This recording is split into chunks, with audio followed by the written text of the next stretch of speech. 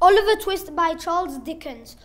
Oliver Twist was born in 1830s England. His mother, whose name no one knew, died just after Oliver's birth. Oliver spent the first 9 years of his life in a badly run home for young orphans and was then transferred to a workhouse.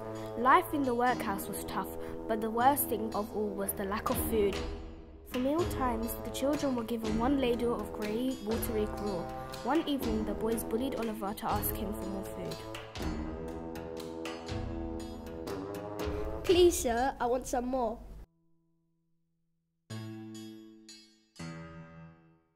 More? Mr. Bundle, the head of the parish, offered £5 to anyone to take the boy away from the workhouse. Oliver narrowly escaped working for a cruel chimney sweep, and was instead apprenticed to a local undertaker, Mr. Sowerbury. When the undertaker's other apprentice, Noah Claypole, made horrible comments about Oliver's mother, Oliver attacked him. Oh, help! It wasn't me, sir. He attacked me first. Oliver was punished by Mr. Sowerbury. Desperate, Oliver ran away and travelled to London. There on the streets, Oliver, starved and exhausted, sank to the ground.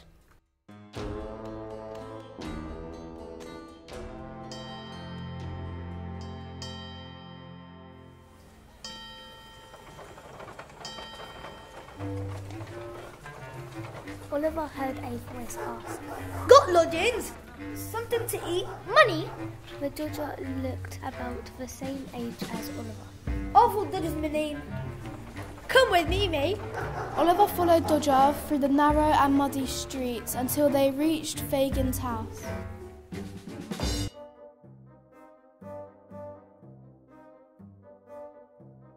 Who's this then? Fagin, this is Oliver Twist. You like it, yeah? Fagin was an old thief who trained orphan boys to pickpocket for him. After a few days of training, Oliver was sent on a pickpocketing mission with 2 other boys. When he saw them swipe a handkerchief from an elderly gentleman, Oliver was horrified and ran off. He was caught but escaped being convicted of the theft. Wait, don't hurt him. Mr. Brownlow, the man whose handkerchief was stolen, took pity on the feverish Oliver And took him to his home and nursed him back to health.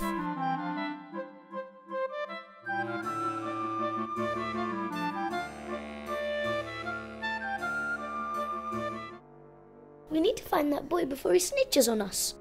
A few weeks later, when Oliver was running errands for Mr. Brownlow to buy some books from the bookshop, 2 of Fagin's gang, Bill Sykes and Nancy, spotted him. Bill grabbed him and returned him to Fagin.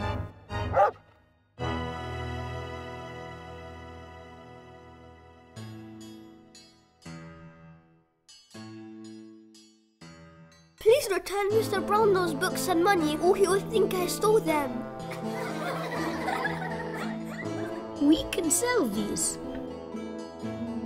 Fagin kept Oliver locked up alone for days and he became very ill.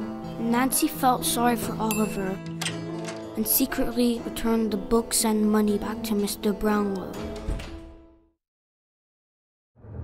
Later, Sykes forced Oliver to help him burgle a house,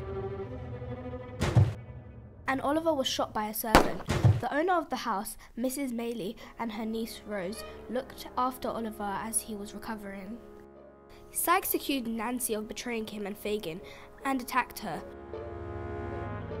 When the police found out, they chased Sykes onto the roof of a tall warehouse where he slipped and fell to his death. Fagin was arrested and punished for his crimes. Oliver was reunited with Mr. Brownlow, and they and Mrs. Maylie and Rose all moved to a beautiful large house in the countryside.